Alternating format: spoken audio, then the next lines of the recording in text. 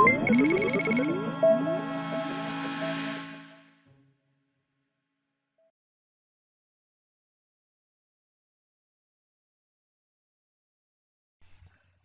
and welcome to this video lecture. My name is Wilfred Ngwa. I am an infectious disease epidemiologist and microbiologist. I am also the founder of EpiGuider. In this video, I will be showing you how to perform spatial analysis of data using QGIS and Snapjade. Excited? Let's move on. So just what exactly will you learn in this video? You will be learning how to represent data on a map using QGIS and Snapjade. You will also be learning how to use spatial data analysis to make evidence-based recommendations or decisions. If I will have done my job right, then you should be able to 1. Install QGIS and Snapjade on your computer. You will be finding out what these are in a bit. 2. You should be able to create a basic map using QGIS and Snapjade. And 3. You should be able to use such a map to make recommendations or decisions that are evidence-based. Your final output at the end of this video should look like the map displayed. I'm expecting you to make me proud at the end of this video with a beautiful map. Our lesson will take the following outline. First, we will look at what QGIS is. Then we will proceed to look at how to install both the QGIS and Snapjade software on a computer. I will then walk you through the dataset we will be representing on our map, which will be the map of Cameroon, the country where I come from. We will then move over to obtaining shapefiles for Cameroon. If you don't know what shapefiles are, don't worry, that will come to light in a moment. Moving on, we will look at the QGIS interface or dashboard. Down the line, we will move over to using QGIS to represent our dataset on the map of Cameroon. To make our map fancy and easy for users to comprehend, we will take it to Snapjade. With a ready map, we will now see how to use this map to make key recommendations that are evidence-based. See yourself as armed with knowledge to face the Minister of Health. Let's now take a look at what QGIS is. It is a free open source cross-platform desktop geographic information system application or software that supports viewing, editing, and analysis of geospatial data. By free, I mean users, besides being able to download and install the software for free, also have the freedom to run, copy, distribute, study, change, and improve the software. By being an open source software, the source code is released under a license in which the copyright holder grants users the rights to use, study, change, and distribute the software to anyone and for any purpose. By a cross-platform software, I mean the software is implemented on multiple computing platforms. A geographic information system or GIS is a conceptualized framework that provides the ability to capture and analyze spatial and geographical data. Geospatial data is data about objects, events, or phenomena that have a location on the surface of the Earth. The location may be static in the short term, like in the case of a road, or dynamic, like in the case of the spread of an infectious disease. Let me now show you how to download and install both software.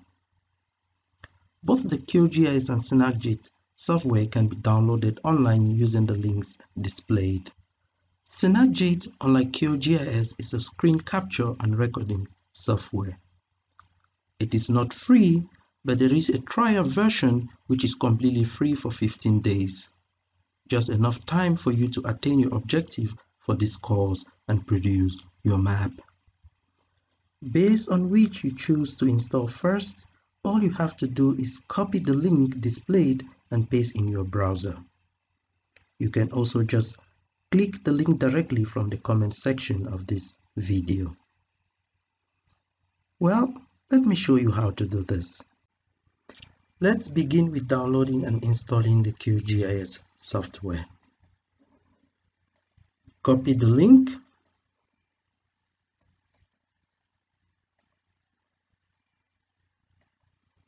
and paste in your browser. Hit the enter key and the QGIS website is displayed. I am installing for Windows, so I will use the first option. But if you have a Mac, you can scroll down and use the Mac version. So I will go back to the Windows version. You double click, and as you can see, your software is downloaded. It takes quite a short time if your internet connection is good. You now click on Show All, Show Folder, and it takes you to where the software is stored in your computer. You double click on this to launch your download. So this is what you have. I already have QGIS installed on my computer, so I will click No. But for you, you should click on Yes and accept all default options. To download and install SynapJIT, you carry out a similar procedure. Copy and paste the SynapJIT link on your browser to display the website as shown. You now click on Free Trial to download the free trial version, which is available for 15 days. Based on the operating system you're using, you can either download for Windows or for Mac. Since I'm using the Windows operating system, I'm going to download for Windows. The download process now runs, and you can now follow the rest of the procedure we use for QGIS installation to install your software. Now that we have our software installed, let's take a look at the dataset we will be representing on the map. The data displayed is recumulative data for Cameroon from the beginning of the COVID-19 outbreak on March 6, 2020 up to the 6th of June 2020. We have the data stratified by the 10 regions that make up the country. I have displayed some variables. Let's look at them. We have on the first column the names of the different regions. On the second column, the population of each region. On the third, the total number of cases registered per region.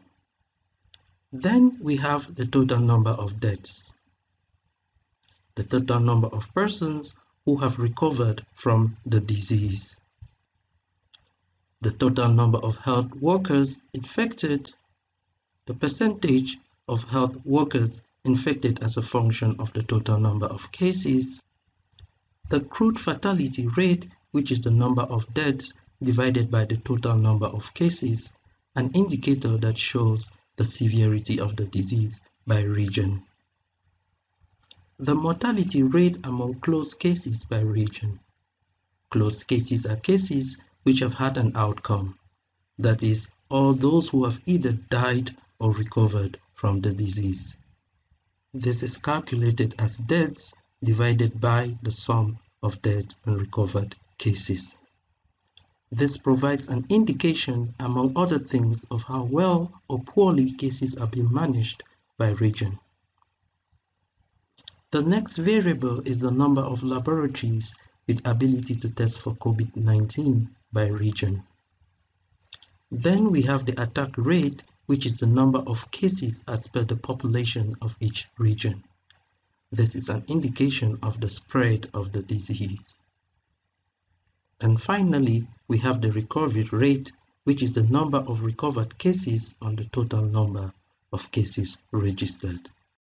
We will be displaying the following variables on our map: the attack rate, the recovered cases, the active cases, deaths, and number of laboratories with capacity to test for COVID-19. We aim to convince the Minister of Health to create more testing laboratories in the regions of the country. You can download this Excel file from my website and use it to practice. My website link is displayed on the left bottom corner of this slide.